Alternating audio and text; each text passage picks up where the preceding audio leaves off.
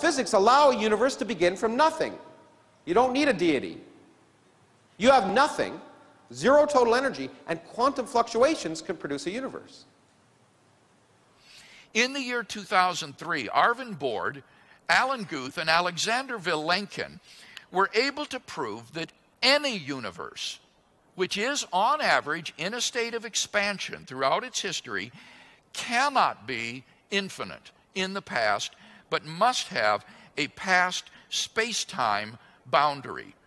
And what makes their proof so powerful is that it holds regardless of the physical description of the early universe.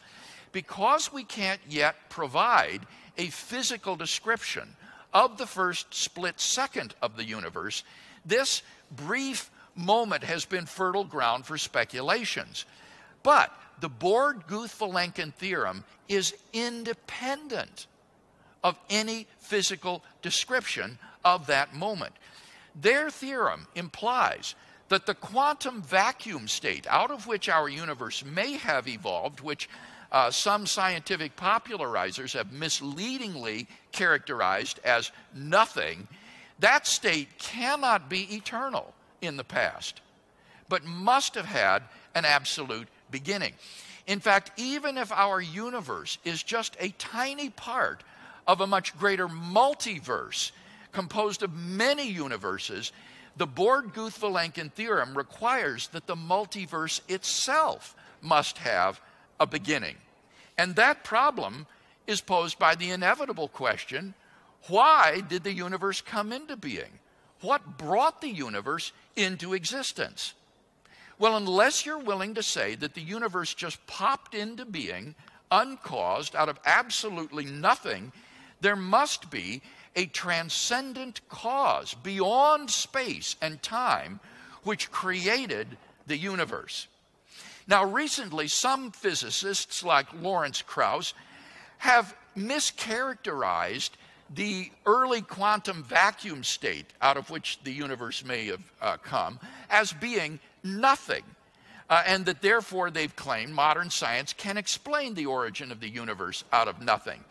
This is simply a misrepresentation of those theories, and indeed a gross distortion of science.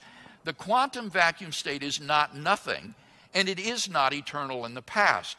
This point was made very forcefully by David Albert, a very prominent philosopher of quantum physics, in his review of Krauss's book on March 23rd, 2012. And I want to read you from Albert's review because it's so extraordinary what he has to say. He says, according to relativistic quantum field theories, particles are understood as specific arrangements of the fields. Certain arrangements of the fields, for example, correspond to there being 14 particles in the universe.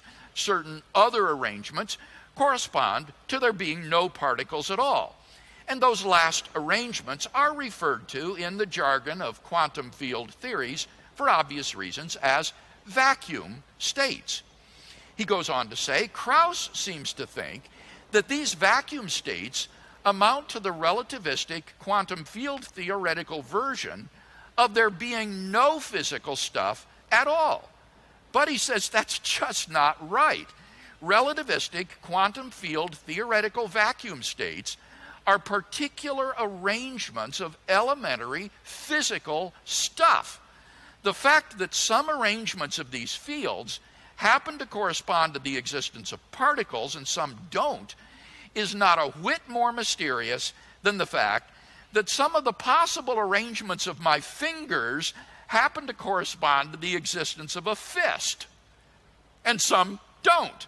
And the fact that particles can pop in and out of existence over time as those fields rearrange themselves is not a whit more mysterious than the fact that fists can pop in and out of existence over time as my fingers rearrange themselves.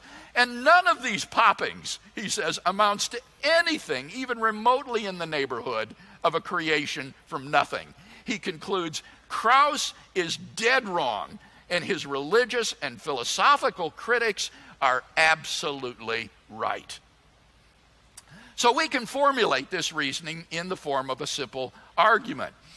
Whatever begins to exist has a cause. The universe began to exist, therefore the universe has a cause. Or alternatively, the universe began to exist. Two, if the universe began to exist, then the universe has a transcendent cause from which it follows, therefore the universe has a transcendent cause. So the cause of the universe must be a being which exists beyond space and time. Now, what could that possibly be? Well, there are only two candidates that I know of that could fit that description. Either an abstract object, like a number or some other mathematical entity, or else an unembodied mind or consciousness. But you see, abstract objects don't stand in causal relations. That's part of what it means to be abstract. The number 7, for example, can't cause anything. It doesn't have any effects on anything. And therefore it follows logically that the most plausible explanation of the universe is an unembodied mind or a personal creator of the universe. So this argument, I think, gives us very powerful reasons for believing in a transcendent, immaterial, beginningless, uncaused, personal, and enormously powerful creator of the universe.